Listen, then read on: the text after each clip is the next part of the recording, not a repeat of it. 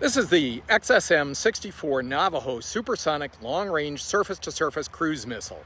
It was originally conceived in 1946, and it's really the first major U.S. strategic cruise missile concept.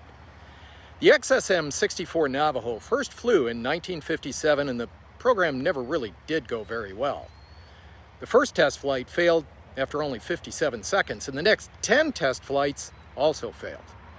Eventually, the program kind of timed out and was made obsolete by the development of the famous Atlas ICBM, which was faster, simpler, and more lethal.